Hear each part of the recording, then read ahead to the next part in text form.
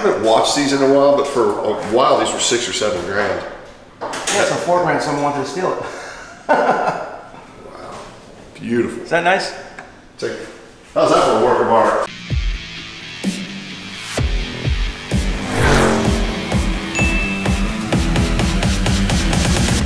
Good morning, team. Good morning. How are you guys? Good. We got a cool one today. So we're gonna go to Tommy DeFranzo's house, AKA Twin Mill Tommy, which is one of the most famous Hot Wheels ever. He actually built it. It's at his house. He's built some other cars that have been immortalized as Hot Wheels. He's got some cool stuff to show us.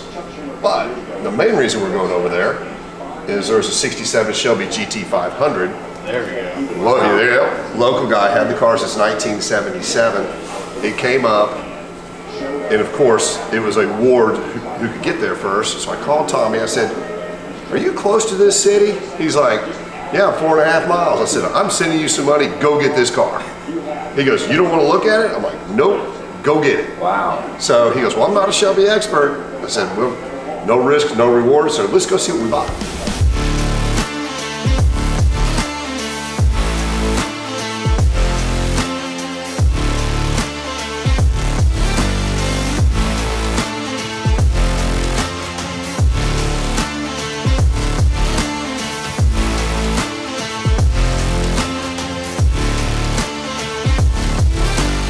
So this is your new concept you're working on? This is the concept car. Okay. It's starting with the '59 Cadillac taillights in the front. Well, I can kind of see 58 Corvette in it. Oh yeah. See some Mustang in there. What do you say, 59 Cadillac? Yeah, all the builds I do, I kind of incorporate it. My son's Rocket Boy, he's a drifter, so we kind of use that as his logo that we're doing. But even the Twin Mill has a Cadillac. And the sun's out today, holy cow. This car's not cut or buffed yet. It's probably not even going to be the color it's going to be, but when I start fabbing things so I can see what they look like, I shoot them. It's got a Lexus paint, kind of glows. What color are you leaning towards? I may even go with a poppier red. You know, that Ferrari red color. Yeah. It's got 5-inch Kenworth exhaust, Mustang got doors. 58 and 63 Corvette going on in the back, Well, along with this is where fastback Mustang. This is where the fuel cell's going. Okay. And it opens up. You know, that was just an emblem on a 58. Wow. And the bumper is a combination between a 67 and 58. I'm trying to make it look better. I may go bumperless, but look inside the light. Man, that's a lot of work. Cadillac taillight. Wow. You should see the underneath of this car. I So mean, how many hours you have in this already? Probably over 1,000. Yeah. I mean, believe that. my son being a welder, we hand built this frame too. We build our own frames now. It's got 69 seats in it from a Corvette, kind of like that theme. It's made to fit a 6-speed Tremec tranny. So is it a Corvette wrecking yard around here? You just go grab all this stuff out of, or you This just have car, this back end was on eBay for no dreamers, no nothing. So I called the guy, went and took a look at it, and he said to me that he goes, you know, I got it. It's been in my grandmother's backyard for years. So I went out and looked at it, and I said, it's going to cost me more money to get it out of here. And I said, I'll give you $250 for it. He said, oh, no way. And I walk away. How's $300? I'll take it. But it had no frame, Dennis. No frame. It's got the VIN numbers were on the carcass of it. Really? But yeah. Well, that's so cool. So there's probably. So it will actually be titled as 58 Corvette? Yeah. So I want to build like 16 of these cars. And so what I end up doing is buying a $25,000 Corvette, selling off the parts, and using them to do this. There's probably, I don't know. There's got to be a month's worth of work just in the hood itself. Wow. And the bottom of the car looks like that. If it's not powder coated, it's got some wicked paint on it, or it's chromed out. So this is one of your creations that you haven't shown anybody yet. No one knows about this car. I want to maybe finish it for SEMA. Okay. Because usually my cars, people walk around them a couple hundred times before they can see all the little details that we put in. I've already seen five cars in this car. You're a pre-professional car guy. Look at this grill. Tell me what you think. Well, I mean, the front of the car is kind of 275 Ferrari-ish. Yeah. Yeah. I see where you went with that. I borrowed that from Wayne. I made it a little longer, a little bigger. Made And then it 50 engines. I would say that's Corvette again. 50, yep, 50. So with the car, I got the grill, the 58 grill.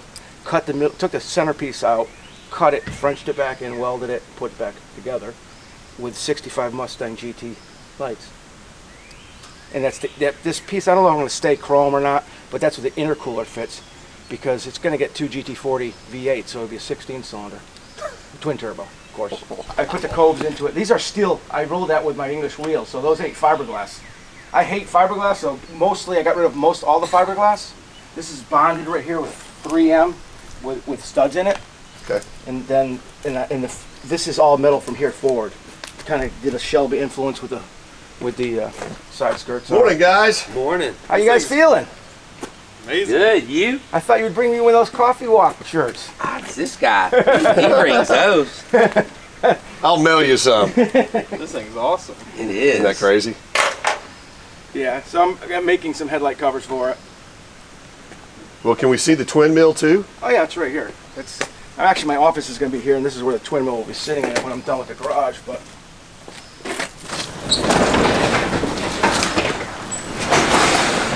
wow! Look at that thing. There we go.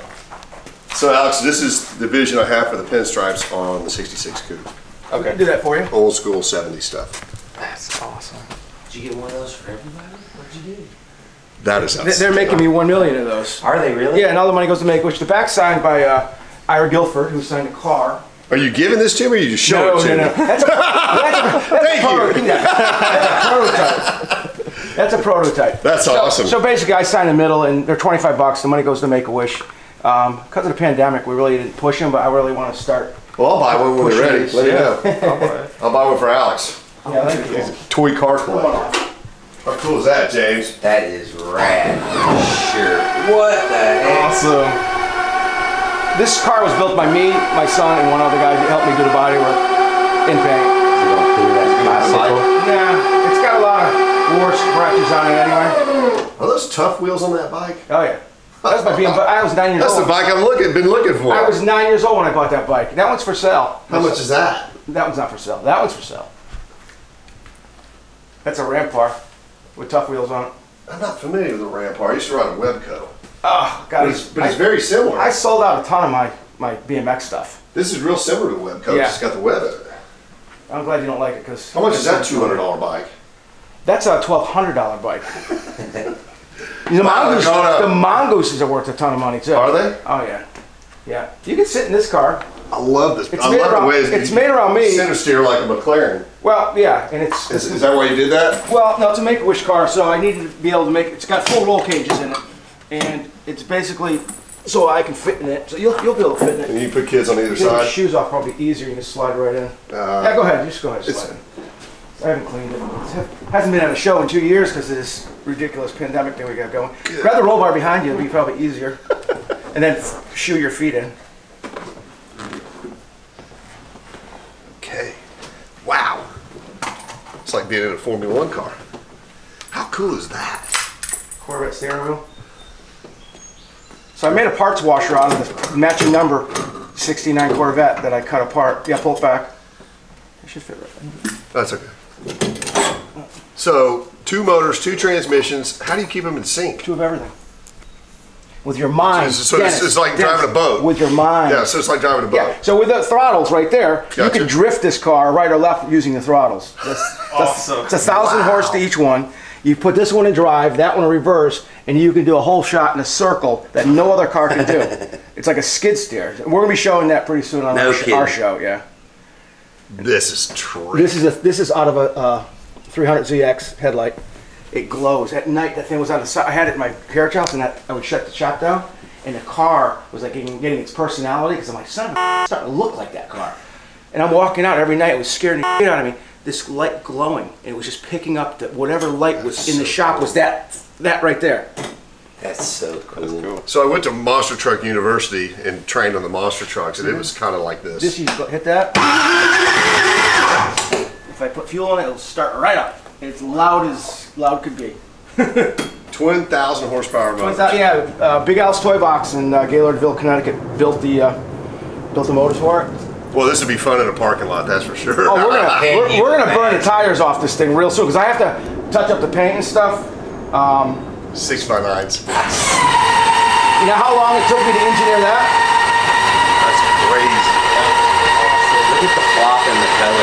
Oh yeah, this thing outside is killer paint job. PPG. I mixed this, Nick. This is my paint coat. This is called Tommy's Purple Passion with ruby slippers.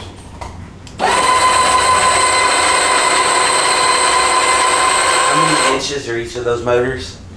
I have no idea. He builds dragsters, so I've heard that term ruby slippers in paint before. Is that red metallic that you're just throwing in there, or what is it? This is like you know how you have tri-coat paint?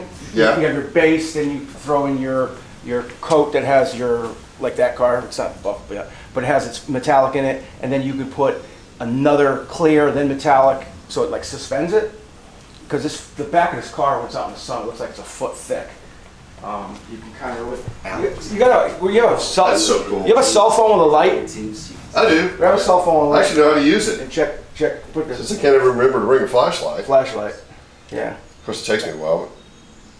It's got the Kragers. Boom. Look at the paint. Wow.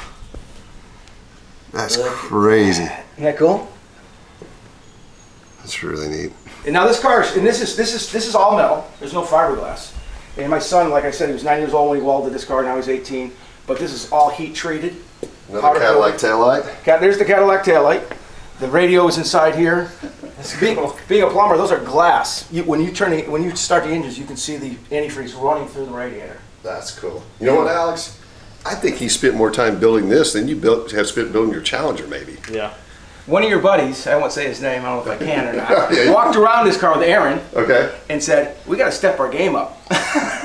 And I didn't know at the time I think this was part of the influence for the Midas Monkey. Yeah, I think that's when, and then like you were starting to build a Midas Monkey. And that car turned out really well. I love the flake in that car. We drove that car really, really hard. Yeah. That's a neat car. Yeah. This thing here, you know, we should probably throw some fuel in it by the end of the day. I can start it up if we have time. It's incredible. This car, this car at a show, when it starts up, the whole show comes to this car. Sure. If they haven't seen it already. Oh, yeah. I mean, it's loud and it's we took crazy. The 2022 Copo to a show with the 572 in it. Yeah. And it's the same thing. You start that up and the ground shakes. Yeah. Well, the Indian that sold the Wang did the same thing. It doesn't matter if you're a Harley guy, a Japanese guy, as far as bikes are concerned. That Indian at the show, you start it and it would just go crazy. Yeah, authorized by him. Ira Dilford. He owns the design of this car. Now, Ira worked for Chevrolet, and he got brought in to Hot Wheels from '67. He drew this car when he was a young kid. When he seen this, he cried. He goes, "You're the only person so far that has done one of my cars that I can say it's spot on." I mean, these motors are 350 Chevys. Wow. I spent $100 almost on both of these valve covers on both sides. They're welded together. So these are gas tight.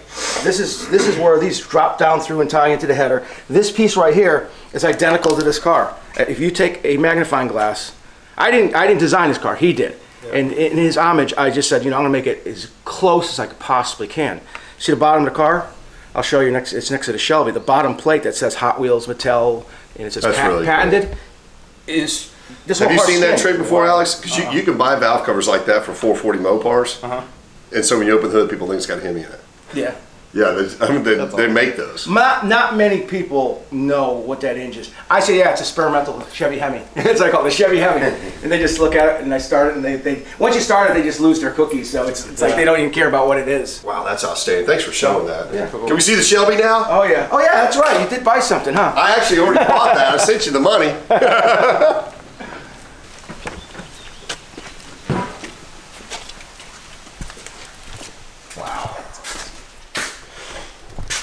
You're not scared of anything, are you? Nah. That's a project, Alex. Yes, it Don't is. get any ideas. No, thank you. This is gonna be gold wing too. This part of the truck I just cut off will attach to the door, so it'll go. That's awesome. It'll go up like this. And look at the 7.3 diesel right there. I had to move the engine back 1.5 foot in the chassis. I cut 5.5 feet off the chassis, welded it back together. Look at the Dennis. Look at the drive shaft on this thing. What there is in the drive shaft. Does it have a drive shaft? It's the shortest possible drive shaft you can use. I had to move the wheels back. The whole thing. It's basically just a CV part of the drive shaft. I had to move it back 4.5 inches, which now I got it's on bags in the front, Kenworth bags, and I'm putting them also here. So I got to cut and French the frame in to get the bags in. Got rid of pretty much all the leaves. So right now it's at its lowest, so I'll build it the way it sits, so it looks like it's melting into the ground. And I can, and with these bags, or Kenworth bags, it'll bring it up 10 inches if you want. Are you going to do like show body work too, or is it going to be like patina style? You know, Larry from Hot Wheels has helped me with this build. He's drawing the interior. He drew the interior of the twin mill right there. It's on a wall. You can kind of see it. This one right here. Oh. Wow. Because they never had a 3-seater. So the twin mill was built in this garage? We built this in here. It was all wide open. The paint booth. This is a studio now. Okay. Paint booth. It's full blown, you know, paint booth. But yeah, we built it right here. And my father walked in one day, didn't know what I was doing. He goes, "What are you doing?" And he goes, "Holy cow!" Because he's seen the 2 engines. Yeah. My wife walked in and said, "What's those shiny things right there? Those look like they're expensive." No, they're not. So blowers are cheap. Yeah. That's really cool. That's right. All right, let's see the Shelby.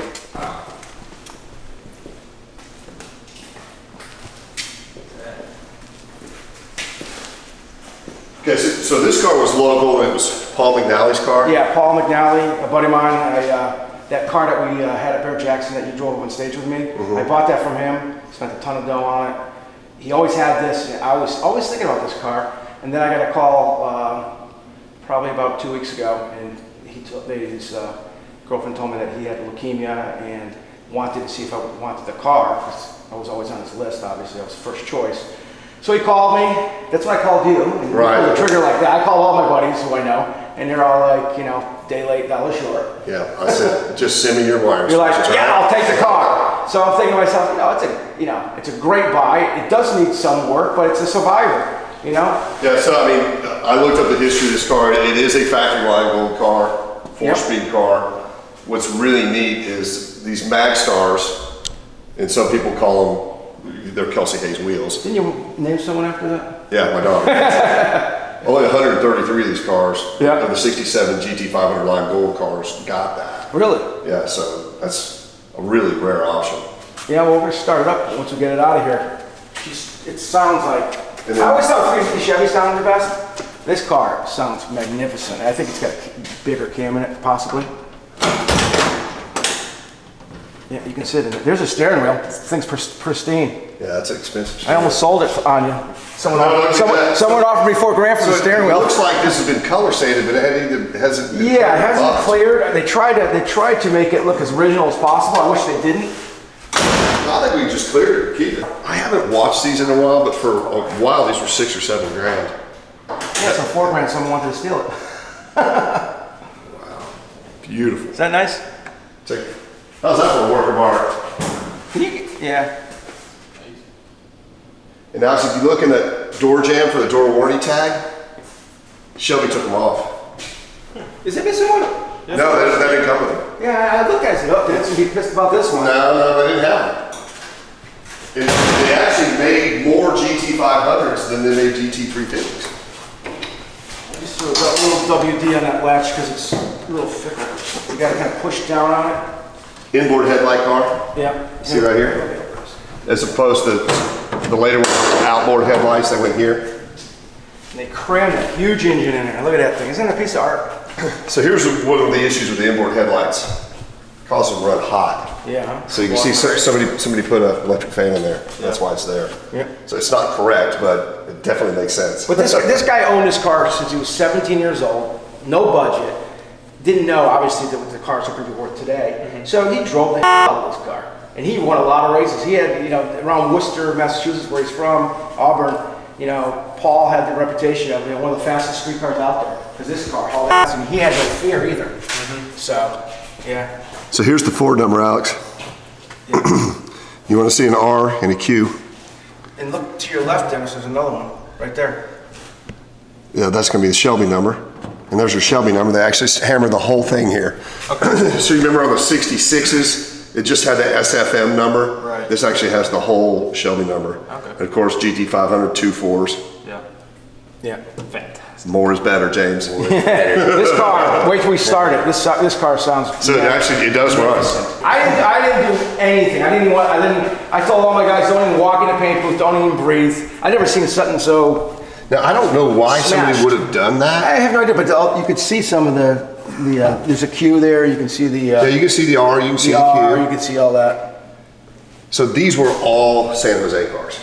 Okay. So you work on the 68.5 Cobra Jet right now. The bottom of the car does not have red oxide. Right. The bottom of this car should have red oxide because it was a San Jose car. So all the numbers on it, which is fantastic. Shelby tag is off of it, which is common, so people could see that number. You didn't get the Shelby tag, did you? No, someone stole it. He said. That's crazy. Someone nabbed it. It wasn't in a car show. He was just at like a. So all you got was the title. You didn't get any paperwork. Yeah, he's actually getting me the title for it.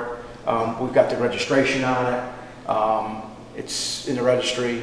The Martyr report was done because someone from Shelby looked at this car like a day or two before I picked it up, and basically wrote it. And they said, "Well, we paid for it, so we're not going to give it to you." Well, hang on a second. Let me show you something. I'll be right back. So here's why I was able to pull the trigger so quick on this car. And I think the other guys were nervous because buying a Shelby without paperwork, you need a little bit of time. I just opened one of my older registries and it showed that Paul had had the car since '94. that's probably when he first started showing it. So I called a friend of mine and said, when was the first entry for Paul McNally? He said 1977. Yes, that's when he bought the car. Yeah, so I mean, Look at that. the fact that I knew this guy had us at 77, it is more than likely the real deal.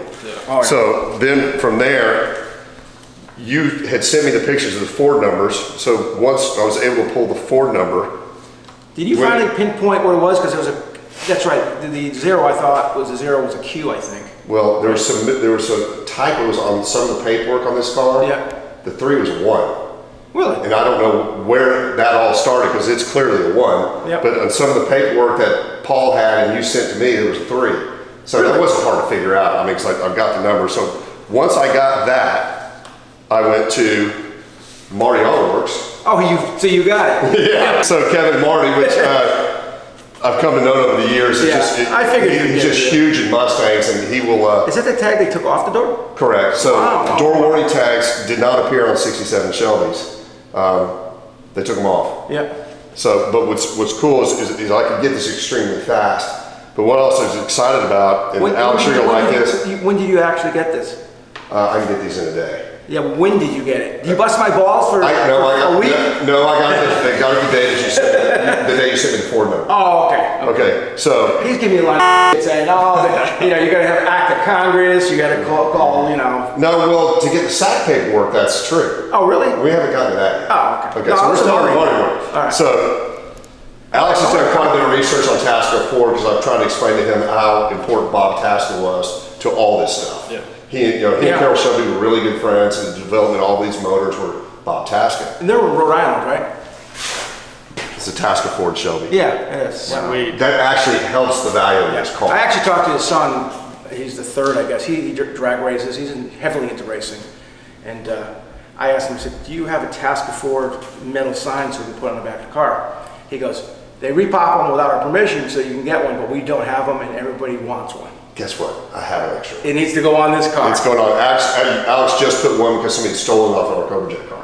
He just put one on. Yeah. So yes, that's a very cool one. But like I was saying, the Kelsey Hayes Mag Stars, they were also called deluxe wheels. Oh, okay. Yeah. So then the options on this car, shoulder harnesses, what they all had: courtesy light group, sport rear deck, power brakes, power steering, interior decor group, which was part of the GT package. Yeah, it's got the side chrome things on the bottom of the doors that I never. So we got this, which is great because I'd already sent the money, so it was kind of a little bit of a crapshoot. Now, once you definitively know that your Ford number Can I have this? and your Shelby Have an number. extra one of these?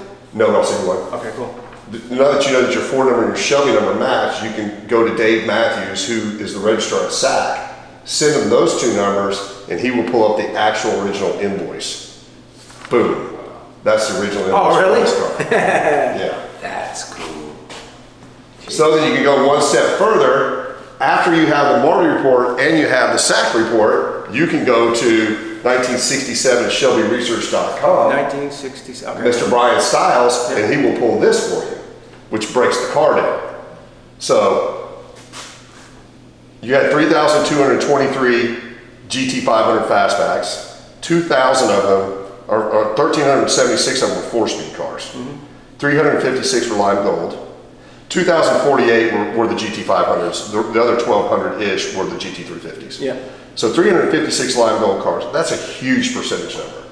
Yeah. As far as rarity goes, that is not rare at all. You're talking about 25% paint color. Yeah. But color was crazy popular back in the day. It's the color of money. For a while, it wasn't popular, and a lot of these were color changed to different colors because they didn't like lime gold. Well, this color's back. People love this color. Yeah. So the black interior was the most common. So 324 of the 356 lime gold cars had black interior. Parchment was the only other color. Yeah.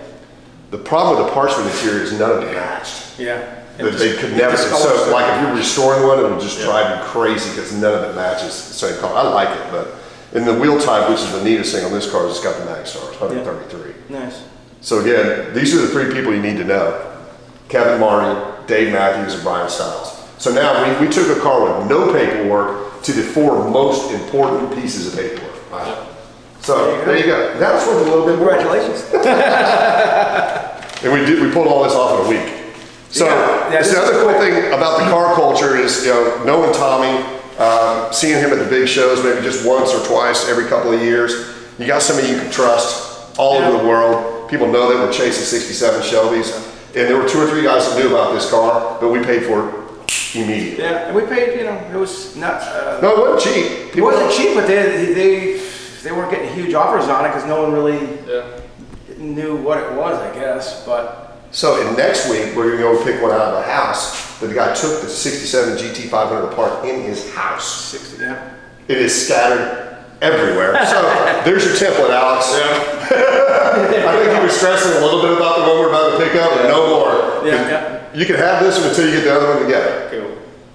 So thanks a ton for all your effort you put into this thing. Let's hit it run and get it on the trailer. Yeah, we're gonna get all these parts out here and then we'll fire her up. And I'm hungry. Yeah. Me too. I think I'm gonna change my middle name from Fitzpatrick to Hungry. That's awesome. It'd be fitting. What was that? It's awesome. You happy with that one, Alex? Oh yeah. This hinge is probably a little too strong. Well, this fiberglass didn't fit good when it was new. Yeah. So when you see one that is flush, somebody spent a tremendous amount of time cutting and shaping it. You know the black car we did? Yeah. There's a picture of it over there. These guys, I can show it to them. We must spend 100 hours just on the hood because the inside are so crappy that we had to make it look like this. So this is how the hood is supposed to look. Yeah. So like if you showed up at a MCNA Nationals or whatever, MCNA, I don't know, I'm saying it wrong, but a Mustang National event, that's how it should look. Okay. If it's sanded, It will bug people to death. yeah. It's The over-restoration. front doesn't bother me as much as the rears. The rears fit better, but they didn't fit great. Yeah, look, But the ones that I've restored, we spent a lot of time fitting them back. The fitment on the rear bumper actually came out pretty nice in this car. Yeah, but see how far this is off? Yeah. Look at that. Yeah. The tumbler's not in here. Okay. Alex, so you and Josh are kind of scratching your head on how poorly that RS Porsche fiberglass deck lid fits. That's just how they fit. Yep. Y'all need to quit messing with that. Just put it on the car.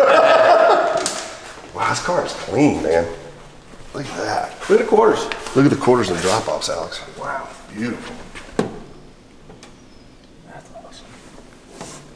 I had a fuel cell in the other one I built. I mean, that car was, every little thing we've gone through in that car. And just by standing here, which we both know this, you can tell it's a San Jose car. What's that? But that's a secret. Okay. So don't repeat it. Awesome. All right, let's fire it up, get it out, get the parts in it.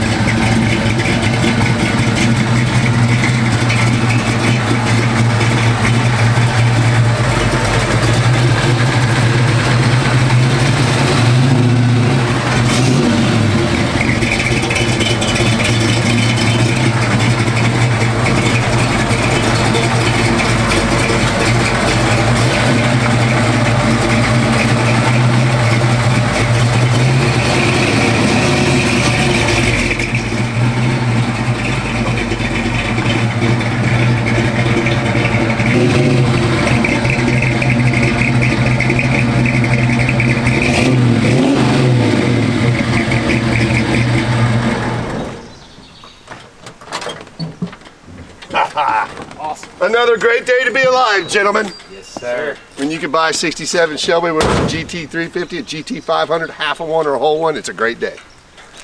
Let's get that on the trailer. Yes, sir.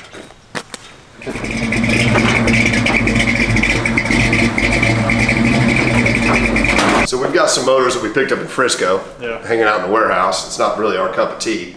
So we're gonna send both those motors to Tommy here in trade for the Pegasus. Pegasus. I don't know if it's a good deal or a bad deal. I think he's getting one over on me, but it's okay because we don't need the motors in the warehouse, do we, Alex? No, we don't. Yeah. Well, my kids are gonna love you for it because this is an SR20 turbo, and he can use another one for his other car that's inside. And the other car that you haven't seen, the twin turbo 1 year only fly yellow, we set it up to put a 2J in it. Okay. And she just never had the money to finish it, so that'll help her out to get that car done, and we'll get her drifting too. So I think you In just our, made her day. Thank you, sir. warehouses, nope, you got a deal. Awesome. In our warehouses, we haven't really done the memorabilia stuff. Alex just kind of wanted to do it, so I guess we'll start doing it. Yeah, Everybody else we got does tons it. of E-types and Porsches will do that. We got cool parts, signs everywhere. Yeah, I mean, I could I technically. think James has just been taking them home, building a fence out of them or something. I'm not sure what. That's right. I have an English wheel in here. I've got really primitive tools that I build everything with. That English wheel. And I can take that and make a pattern out of it, or by eye, and roll it to make that car out of aluminum. That's the X13. If you can ever find a V12 that we could make into a monster, that's Okay. kind of what we're looking to do. Last question, which we always Sure. ask. What's the best place to eat here locally? I got something set up for you guys. All right, let's get that sign down. Let's go eat.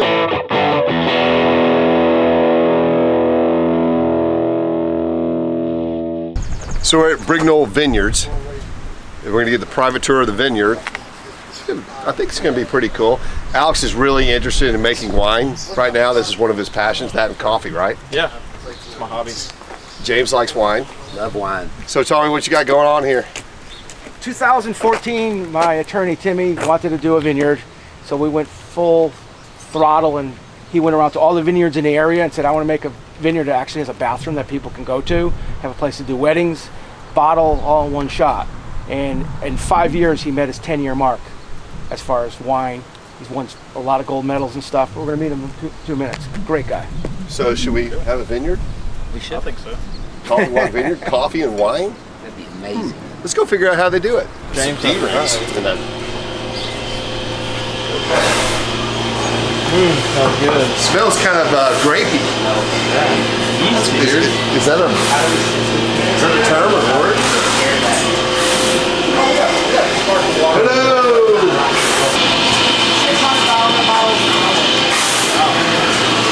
600 bottles an hour. More than that. Pretty good.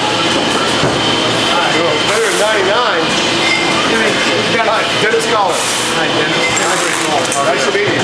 Nice to meet you. Thanks for having us. This is Alex, James, and Zach on the camera. Zach, how are you? You guys came here for the bottle. Oh, yeah. Thanks, meet us. Oh, Marty's got upstairs too.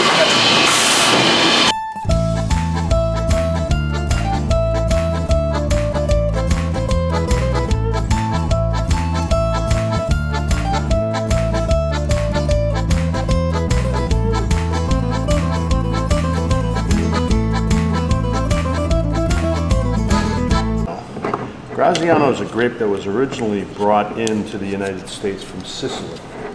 So it's a Sicilian grape. How'd they get it here? By boat. No, what happens is this. When you cut a vine, any grapevine, no matter whether it's a wild one or not, you cut a stick with 4 buds on it. And you can take it and you leave it over the winter, and then you take and you submerge 2 of the 4 buds into the ground, and it will grow into one of these vines. So you can go to... So it doesn't have to be transported quickly? No, it doesn't. So you can go to Italy in the winter and take cuttings from their vines because they have to be cut back every winter. And what happens is you take those, it's called cuttings, you take those cuttings and you plant them and they grow. The issue is your climate good enough that it will produce fruit? Who else wanted wine? I see. That sounds like a lot of work. It is. Huh, I love it. Well, Welcome back, guys. How are you doing? Good, sir. How are you? Good, thank you. Outstanding. We got that thing. This is out of this world. As soon as you posted that last night, I said, that's where we're gonna go. I gotta tell you, it was an excellent meal. So this is our actual first wine tasting on Coffee Walk. Yeah. And Alex is not partaking, and neither is James. However, Tommy and I and Zach are. So I've had 2 sips, and the 3rd sip is where you, Your mouth is completely acclimated. Cheers. And this is what it tastes like. So this is our new episode called The Wine Walk. I don't know how well that would go over, but I guess we could try it. All right, so sir, how come the corks are not on the table or in the bottle? We do not serve a bottle of wine with a cork in it at the table because corks are for quitters. And we finish the bottle of wine once you open it. Sounds like a t-shirt to me. There you go, Brandy Pettiford. There's one for you. There you go. And we had an amazing meal last night at Marco's. Just so happens, Tommy catered Marco's in today. And the stuff that we didn't try last night, we're gonna try today. So we got bruschetta and beautiful calamari. It's been a good trip for food, guys. And cars. And wine. So we'll see you when the entree gets here. That looks really good. Tim, you want to break bowl? Okay, when you're preparing the bolognese, is that one of the most time-consuming things you make? That's or for him. It probably is, yeah, because it has to simmer for quite some time. You got to cook the meat and then build the sauce on top of it. So definitely, I don't know that's why I'm enamored with bolognese, but it is so good. All good? Yeah. All done? It takes a long time to make, but it's also the best thing if you eat it the next day. If you can't eat it all. It sits and all the seasonings and you know, the herbs soak into the sauce. That's good, Timmy. That one's with the hot peppers, just for you. I told him he should take a soup. There's nothing better than eating the best restaurant twice on one trip. I'm fixing to go for the best bite. I told him I wanted bolognese spicy.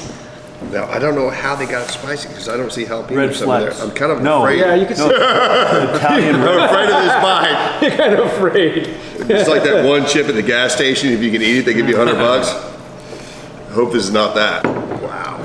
Tim, That was so for awesome. you, just the soup. Oh, just the soup. Outstanding. So guys, just so you know, I have 2 entrees left over. Sir, your food is outstanding. Thank We you, appreciate sir. it. Thank you. We will definitely let the Great chef day to be know. alive. Wine's outstanding. Going to the airport.